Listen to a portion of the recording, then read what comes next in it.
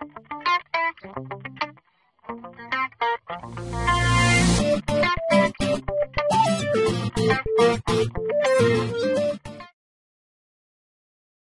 back, Martin Flink here. I'm just going to take you through some interesting ways to get started in your creative pursuits with J-WildFire. Anytime you start J-WildFire, you have 3 automatically generated random flames, and in this case, if you wanted to play with them, you can just double click and it'll be loaded into your viewport, and then you can have a little play with it. And obviously you can see the variations, the transforms here, and on each transform you might have a number of different variations attached, non-linear kind of formulas that's been applied as part of that particular transform. Now this is where it kind of gets fun. Now in order to explore all these things, you will find that the best way to do it is to kind of play with the random flames first and sort of get into the various things that you can do with them, and move things like the transforms around in the window and see which ones do what. And by just playing with these things, you will soon get a fair idea of what's going on.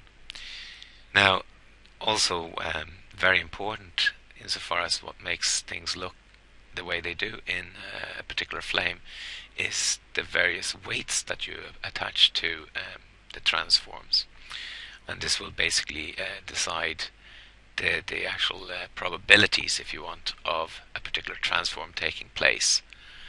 And there's also relative weights within each of these transforms. You can also switch the way they link to previous transform configurations and themselves. Now this sounds very complicated, but to be honest, I'm going to stay away from the maths in the in the early days here, and just get you going. So what we're going to do here is we're going to start up and show you a couple of things. First of all, the random flame generation. One thing that you can do here is if you go to the preferences, you'll see here that under Tina random batch size, I've set that to 7. Its standard defaults to 24, which is a lot of randomly generated flames, and you're going to be, given the whole rake of them down here. 7 is exactly what fits in my particular viewport, or in my particular setup down here. So if I want to sort of create a set of random flames, all you have to do is decide which type. There's bubbles 3-dimensional ones, and experimental 3D, gnarls, experimental gnarls, flowers 3D, stunning ones, experimental flowers, Julian discs, simple experimental, linear only, spherical 3D, subflames, and tentacles. Now if you leave it at all, it'll then give you a random collection of all of these. So by clicking random flames, you can see here as it's creating these, you get a progress indication while they're being produced.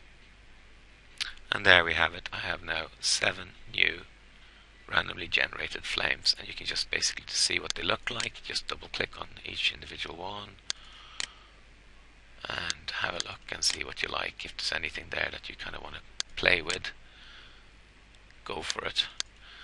And perhaps before you start messing about too much, you might want to just save the flame.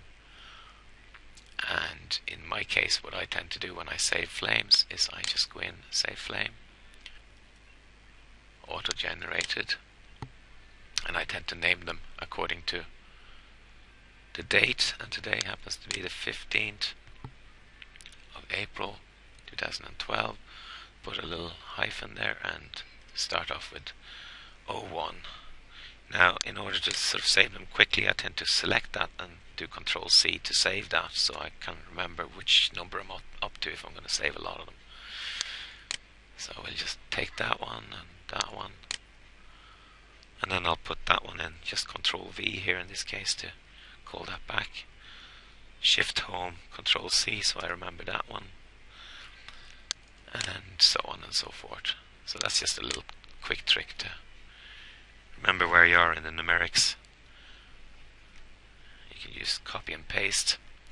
Now I've saved 3 of them. Okay, I'm not happy with most of that, so I'm just going to try a few specific ones like simples or linear only. Click on random flames again. And here we have a new batch with linear transforms only, and you can see which ones are applied on each of these. And if you like anything, just save it. The simple ones are quite cool, simple, stunning. You also have 2 options here, symmetry and post transforms.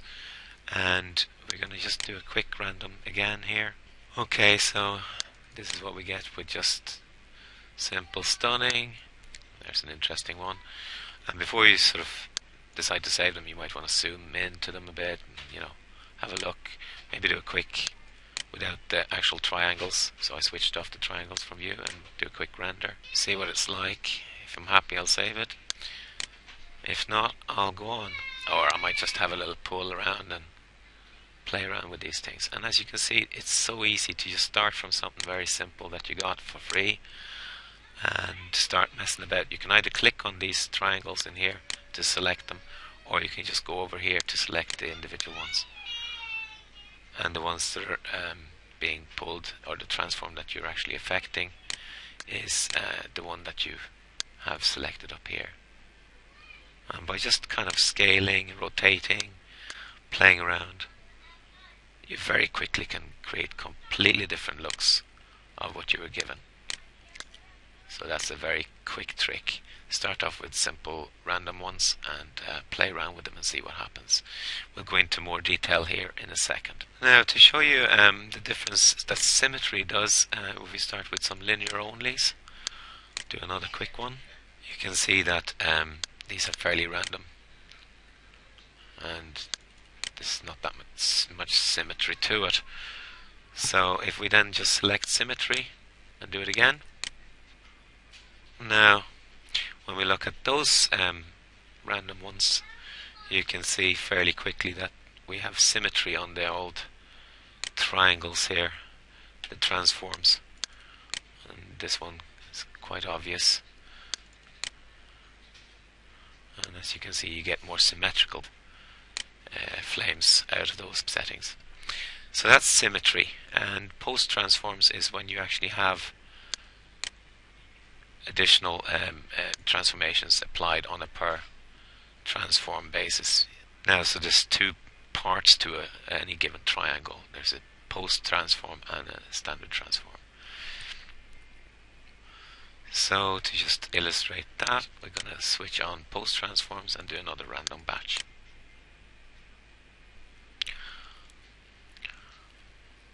And if we look at the post transforms now, you'll see that they're in different positions. So they've been shifted from the original transform. And that means we get kind of more interesting kind of patterns here. Well, not always more interesting, but it's just one additional set of rules and permutations that you can apply to each individual transformation. Finally, while we're on the random flame generation, I'm just going to show you an interesting one here, subflames. Now this is something that we'll go into in a more advanced tutorial in the near future, but subflames is one very clever trick that J-WildFire has up its sleeve, where you can attach actual flames that you've created before as a subflame within a single transform. Now this is quite an advanced feature, and by just selecting subflame here in my random generator, clicking on random flames, you'll get a bit of an idea of it. Okay, so here you can see this sort of intricate designs that can come out of just quick press of one button, random flames. And using the subflames you can get extremely complex setups. And this is the first one here, as you can see, and there's quite a few interesting ones here. I might sort of sit down and save all those for later play, just to give you an idea of what we're talking about here.